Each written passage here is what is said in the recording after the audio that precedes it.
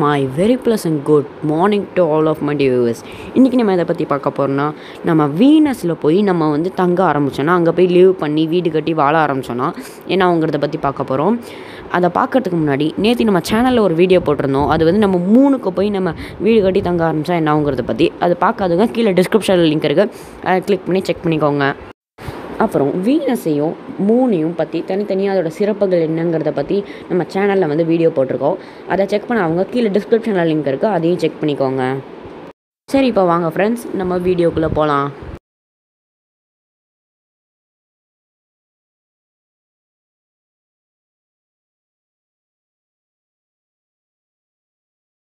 ரொம்ப நாளைக்கு எர்த்துலேயே இருப்போங்கிறதுக்கு எந்த எவிடன்ஸும் கிடையாது. ஒருவேளை திடீர்னு ஒரு ஆஸ்ட்ராய்டு இம்பேக்ட் நடக்கலாம். இப்போ வந்து குளோபல் டெம்பரேச்சர் அது அதிகமாகிட்டே இருக்குது, க்ரீன் ஹவுஸ் கேஸஸ் அதிகம் வரனால. ஒருவேளை நம்ம ஒரு காமா ரேஸ் பர்ஸ்ட் நடந்தால் நம்ம வேறு பிளானட் தேடி போக வேண்டிய அவசியம் வரும். அப்படி நம்ம வேறு பிளானட் தேடி போகும்போது நமக்கு ரொம்ப பக்கத்தில் இருக்க பிளானட் மார்ஸ் அப்படின்னு நினைப்பீங்க.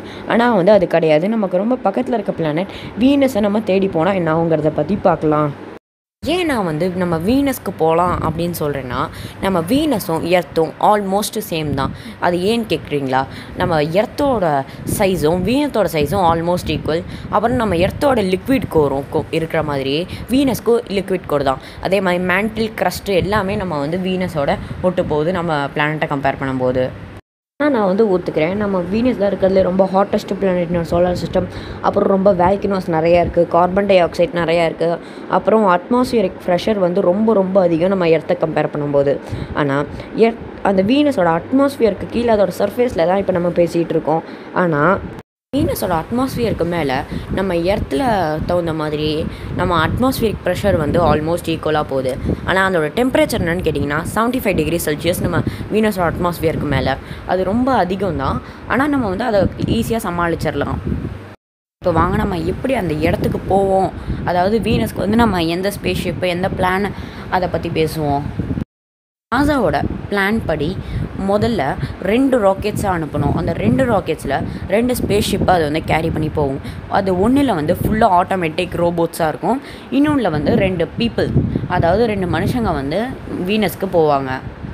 என்னை வந்து நீங்கள் கேட்பீங்க, இப்போ எர்த்தில் நடந்த மாதிரி ஒரு ஆஸ்ட்ராய்ட் கொலிஷன் வந்து வீனஸ்லேயும் நடக்கலாமேடா அப்படின்னு கேட்பீங்க. ஆனால் வீனஸோட அட்மாஸ்பியர் மட்டுமே 92 டைம்ஸ் கிரேட்டர் நம்ம எர்த்தோட அட்மாஸ்பியரை கம்பேர் பண்ணும்போது. இப்போ அவ்வளோ எக்ஸ்ட்ரீம் ப்ரெஷர்னால எந்த ஆஸ்ட்ராய்டு வீனஸோட அட்மாஸ்பியருக்குள்ளே நுழைஞ்சாலும் டக்குன்னு பர்ஸ்ட் ஆகிடும், இல்லாட்டி எரிஞ்சு சாம்பல் ஆகிடும். அப்புறம் வீனஸ் தான் இருக்கிறதுலே ரொம்ப closest planet to R earth. அதனால் நான் அந்த ஸ்பேஸ் கிராஃப்ட் வந்து வெறுமனே 100 டேஸ்லேயே வந்து வீனஸை போய் ரீச் ஆகிடும். வீனஸில் ஹை டெம்பரேச்சர் அப்படின்னு சொல்லிட்டு இருக்கல, அப்படி என்னடா ஹை டெம்பரேச்சர் எதாவது எக்ஸாம்பிள் சொல்லு அப்படின்னு கேட்டிங்கன்னா, தமிழில் ஈயம் அப்படின்னு ஒரு மெட்டல் சொல்லுவாங்கள்ல, அந்த மெட்டலை கொண்டு போய் வீனஸில் வச்சோன்னா அதுவே உருகிற அளவுக்கு அவங்க வந்து ஹை டெம்பரேச்சருங்க. அந்த ஈயம் நம்ம வந்து எங்கே யூஸ் பண்ணிகிட்ருக்கோம் அப்படின்னு கேட்டிங்கன்னா, சால்ட்ரிங்லாம் வைக்கும் போது அதுக்கு ஒரு கம்பிமாக யூஸ் பண்ணுவாங்களே, அதுதாங்க ஈயம் அப்படிங்கிற மெட்டல். சரி, இப்போ வாங்க நம்ம திருப்பி டாப்பிக்கை பற்றி பேசுவோம். அப்படி அந்த 2 ஸ்பேஸ்ஷிப்பும் போய் வீனஸ் கிட்ட போய் அரைவ் ஆனதுக்கப்புறம் ஒன்று வந்து ரோபோட்ஸால் இயங்கும் அப்படின்னு சொல்லியிருந்தேன்ல, அந்த ரோபோட்ஸால் இயங்கிறது வந்து ஒரு ஸ்பெஷலாக ஒரு ஏர்ஷிப்பை வந்து கொண்டு போயிருக்கும். அந்த ஏர்ஷிப் வந்து வீனஸ்குள்ளே ட்ராப் பண்ணதுக்கப்புறம் அந்த ஏர்ஷிப் வந்து நல்லா ஹீலியம் கேஸை வந்து அந்த ஏர்ஷிப்குள்ளே பலூனுக்குள்ளே அனுப்பி அது அப்படியே ஃப்ளோட் ஆக ஆரம்பிக்கும். அது என்ன ஹைட் அப்படின்னு கேட்டிங்கன்னா 52 கிலோமீட்டர், அதாவது 32 மைல்ஸில் வந்து ஃப்ளோட் ஆக ஆரம்பிக்கும். அப்படி ஃப்ளோட் ஆக ஆரம்பித்தோன்னே அந்த 2 மனுஷங்க கொண்ட க்ரூ வந்து அந்த பலூனுக்குள்ளே போய் மர்ஜ் ஆகிட்டு அது தேவையான அவங்க எவ்வளோ நாள் அலாட் பண்ணியிருக்காங்களோ அவ்வளோ நாள் வந்து ரிசர்ச்சை பண்ணிவிட்டு திருப்பி வந்து நம்ம பூமிக்கு வந்து ரிட்டர்ன் வருவாங்க. நம்ம பூமிக்கு அந்த ஏர்ஷிப் திரும்பி வரும்போது அது வந்து 300 டேஸ் எடுத்துக்கும். அது என்ன போகும்போது மட்டும் 100 டேஸ், வரும்போது 300 டேஸ் அப்படின்னு கேட்டிங்கன்னா, சன்னோட ஸ்ட்ராங் கிராவிடேஷனல் புல்னால் இப்படி ஒரு தடவை மட்டும் மனுஷங்களை கொண்டு ராக்கெட்ஸ்லாம் போயிட்டு வந்துருச்சுன்னா வீனஸ்க்கு செகண்ட் ஷிப் வந்து கிட்டத்தட்ட 1 இயர் வந்து வீனஸ்லேயே இருந்து ஸ்டடி பண்ணுமா. நம்ம வீனஸ்க்கு போய் என்னத்தை தான் ஸ்டடி பண்ண போகிறோம் அப்படின்னு பார்த்தீங்கன்னா வந்து அதோட அட்மாஸ்பியரை பற்றியும், அதான் அட்மாஸ்பியரை பற்றி ஏன் ஸ்டடி பண்ணுறாங்கன்னா அதோட ரொம்ப திக்காக இருக்குல்ல, அதனால் அதை பற்றியும், அப்புறம் அங்கே வந்து லைஃப் இருக்கா அப்படிங்கிறத பற்றியும். இவ்வளோ டெம்பரேச்சரில் எப்படிடா அங்கே லைஃப் இருக்கும் அப்படின்னு கேட்டிங்கன்னா, நம்ம அங்கே உருவாங்க இல்லைங்க, நம்மளே போய் எப்படி, அதாவது சின்ன மைக்ரோ ஆர்கானிசம்லாம் அங்கே போய் உயிர் வாழ முடியுதா அப்படிங்கிறத பற்றி பார்க்க போகிறோம். அது எப்படிடா நம்மளாலே வாழ முடியல, அதால் எப்படிடா வாழ முடியும் அப்படின்னு கேட்குறீங்களா?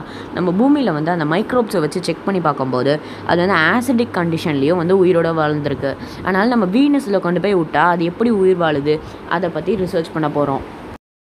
அப்புறம் செகண்டான அந்த மிஷனும் முடிஞ்சதுக்கப்புறம் நம்ம வந்து பர்மனெண்ட்டாக எப்படி அங்கேயே தங்குறது அப்படிங்கிறத பற்றி நம்ம வந்து ரிசர்ச் பண்ண ஆரம்பிப்போம். அப்புறம் அங்கேயே வந்து பர்மனெண்ட்டாக க்ளவுட் சிட்டிஸ் க்ரியேட் பண்ண ஆரம்பிப்போம். அப்புறம் நம்ம வீனஸை நல்லா எக்ஸ்ப்ளோர் பண்ணி முடிச்சதுக்கப்புறம் வீனஸோட அட்மாஸ்ஃபியரை கொஞ்சம் கொஞ்சமாக ட்ரான்ஸ்ஃபார்ம் பண்ணி அதை வந்து நம்ம எர்த்து மாதிரி ஆக்க வந்து ட்ரை பண்ணுவோம். சரி, ஓகே ஃப்ரெண்ட்ஸ், இந்த வீடியோ நேரம் முடிச்சு. இந்த வீடியோ உங்களுக்கு ரொம்ப பிடிச்சிச்சுன்னா லைக், கமெண்ட் அண்ட் ஷேர் பண்ணிடுங்க. மறக்காமல் நம்ம சேனலை சப்ஸ்கிரைபும் பண்ணிடுங்க. அப்புறம் இந்த மாதிரி நான் டைட்டிலில் ஏதாவது பேசணும்னு ஆசைப்பட்டீங்கன்னா கீழே கமெண்ட் பாக்ஸில் கமெண்ட் பண்ணுங்கள். அதை பார்த்துட்டு நான் உங்களுக்கு வீடியோஸ் போடுறேன்.